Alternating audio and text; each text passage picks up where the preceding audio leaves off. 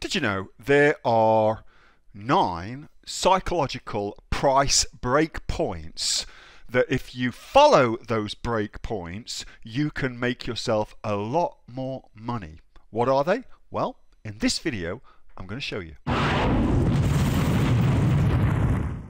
And I see this heaps. There are psychological price break points that the difference in resistance between, for instance, $8 and $9.95 is negligible.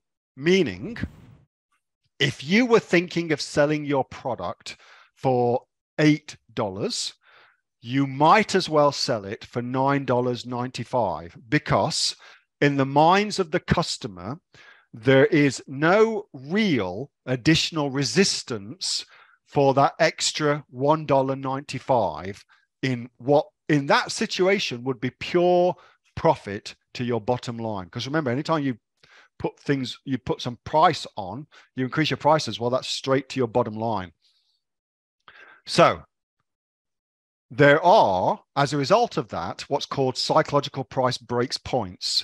And these are price points where we ought to be targeting for our products. So let me just show you exactly what they are, because this makes a real difference to your bottom line. And listen, that's them there. You might want to screen grab that. In this time of inflationary period that we're going through, you must have seen prices going up. I mean, it's pretty freaking crazy. In this time of inflation, these sort of things really, really matter. So if you're selling a product and currently you're selling it for $35, well, I would absolutely suggest you go up to $39.95, charge an extra $4.95, because there won't be a great deal of resistance, psychological resistance, in the minds of the customer between those two prices.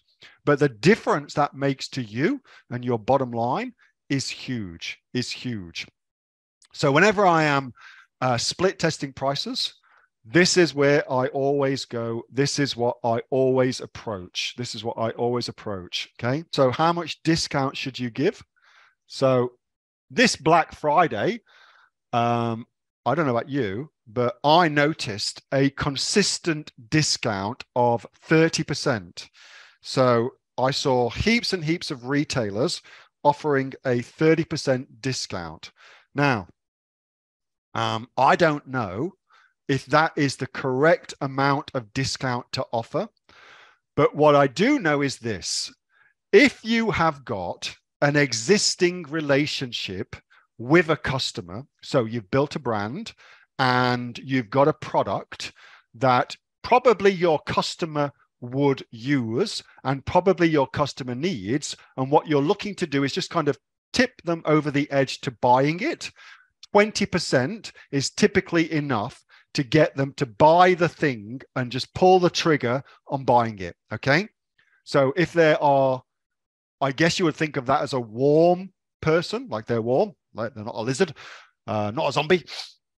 20% is enough to pull them over the edge and get them to buy the thing. Okay. But if it is to cold people who don't know you from a bar of soap and have not had the pleasure of doing business with you yet, so they don't know you, they don't like you yet, they don't trust you yet, 20% is probably not enough to get them to pull the trigger on your product. Okay, so you'll have to go more. It has to be sufficient for them, for your offer to overcome that part of their brain, the lizard brain, that deals exclusively with safety. Like, shit, what's going to happen if I do this thing that I don't know if I should do? It's got to overcome that.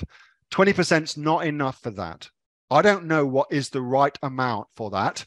I can tell you in all my testings, it's 50, but I don't know if it will be for you and what you're doing as well.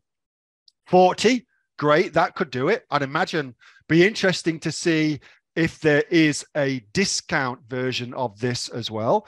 I will say this, pricing is interesting. Notice luxury luxury products always round up. So you won't find a Louis Vuitton bag, for instance, from Louis Vuitton for 2,499. That's not what it costs. It actually costs 2,500.